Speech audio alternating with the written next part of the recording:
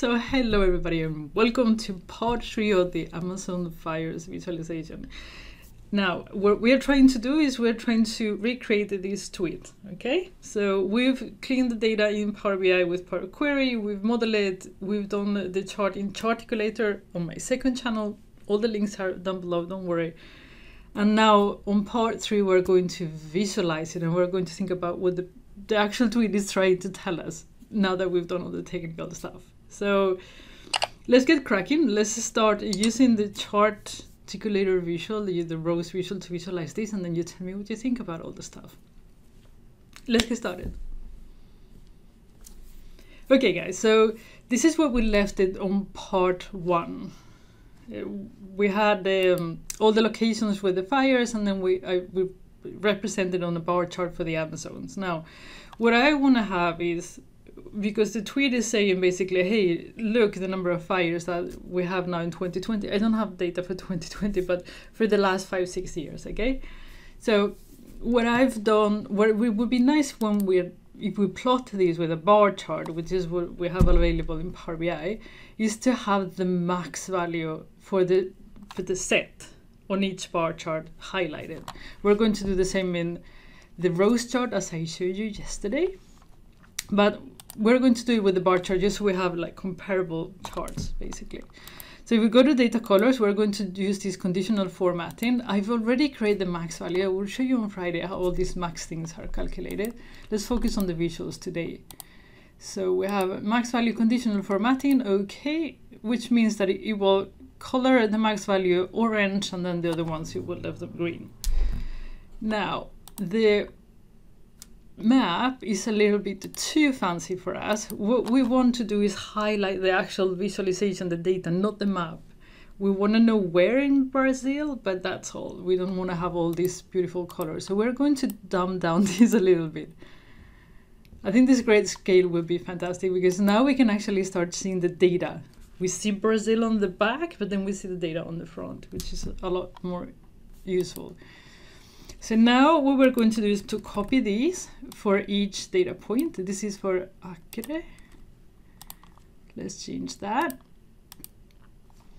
And then we have this one for Mato Grosso, which is one of the ones that had the highest fires. I think it was this one, Amazons and Mato Grosso. And then we're going to put, this one is the one with the highest, which was in, I've learned this data set, as you can see.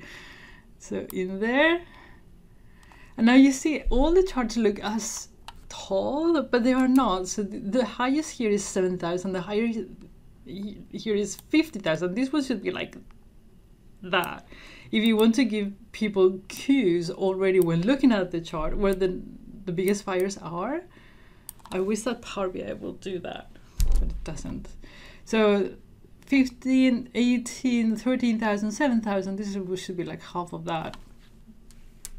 You get the idea, right? And then as you can see, well, this grabs all this space, so we should put it here with an arrow like there, and then put another one there. It starts to get very crowded. So how about we try to do it with a rows chart? We're going to duplicate this page, and we're going to, I've already imported the rows chart. This rows chart, either you've done it yesterday from the Curbal Data Lab, or you just go to Curbal Center, Charticulator, and then you grab the Power Viz chart number 6, which is the rows chart, okay, and import it. Just go here, import a visual from a file, okay? I already have it imported, so we're just going to use it. We click on there. And if you remember from me creating the charticulator, if you've done it, you already know that. We have here primary key, we don't need one. Bar height is going to be the number of fires. I've talked about that when we created. The angular axis, if you remember, was going to be the year. And the max value tag, here's the thing. For these to conditional format, and I explained this on Tuesday video, but for the rows chart to be conditional formatting, in case you haven't seen it, we need to tag it, because there is no other way to do it in Charticulator. And I tried to tag it using, creating the max value for the series using a measure, but it didn't work. So the max value has to be done as a calculated column. I have it here. So I have a calculator. I will show you on Friday also how those calculations are done. And that's the only way that it will work. So now that you have it as a calculator column, you'll put it in there. And count of year, done, summarized. And this thing will give you now your rows chart. It's going to be like super zoomed out. Now that's where we have to go to properties and start to do things. Let me show you. So there is a scale here. We want to do this a little bit smaller. This is way too big. And put it. I found that moving these charts once I have a few of them, it was such a pain, such a pain. Now, I realized when I started visualizing what we're going to do basically. I'm not going to do all the charts because it took me forever and ever, and I really don't want to show you how frustrating the process was. But this is what we're basically trying to visualize. This para was what I had the highest number of fires, is the biggest one, and then is this one, and then the other ones are smaller. So you say that the size of the rows is also the size of the biggest fire. And then what we want to see basically is these orange sectors here, right? In this particular case, I am not interested in knowing exactly how many fires, because what the claim is that, hey, look at how many fires, how many fires we have on the Amazons now he's comparing 2020 January with previous year. I don't have 2020, so we're comparing from the last years.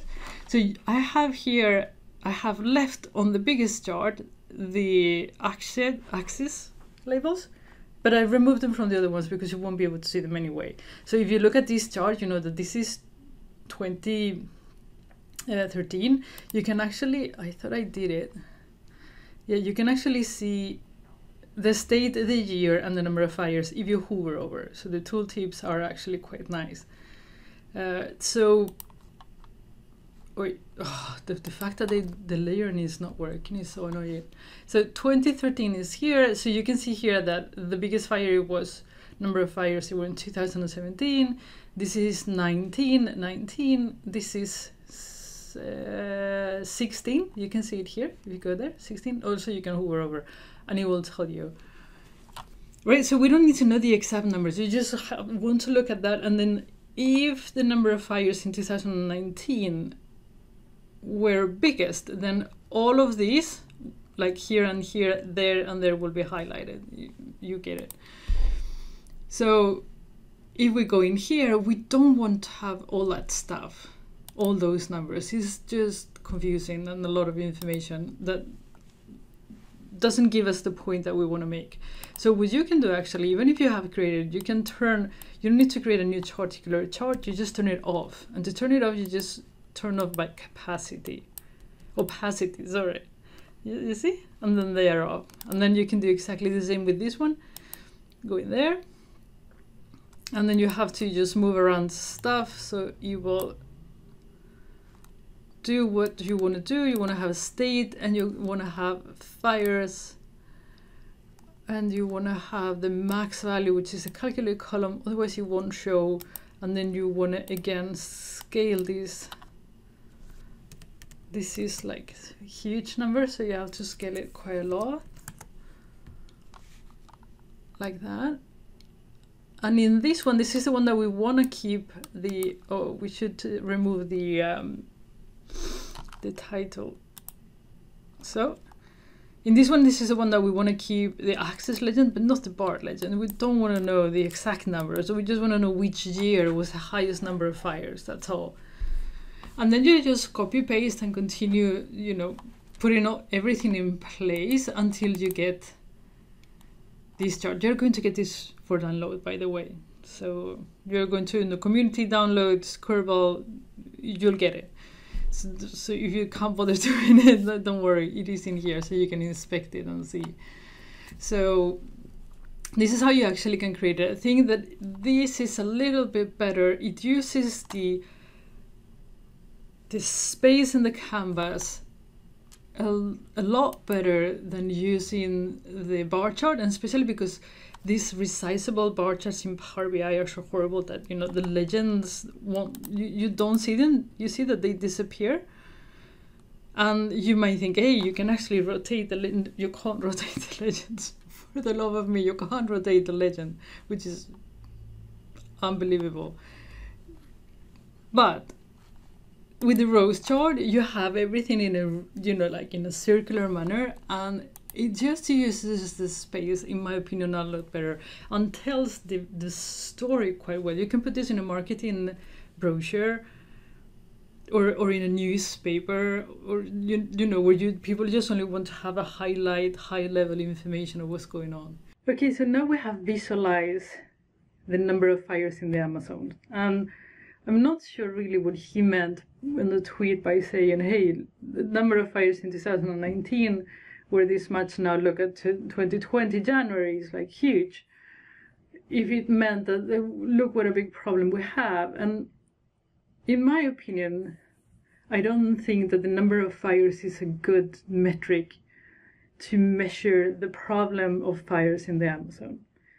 So I am curious to know what you think. What do you think it would be? Do you think that is a good metric, or do you think is there any other metric that will better measure the problem in the Amazons, and in that case, what that measure will be? So let me know in the comment box. I'm really curious to know. I will tell you on Friday what I think it would be a more appropriate measure for highlighting the issue of fires in the Amazons.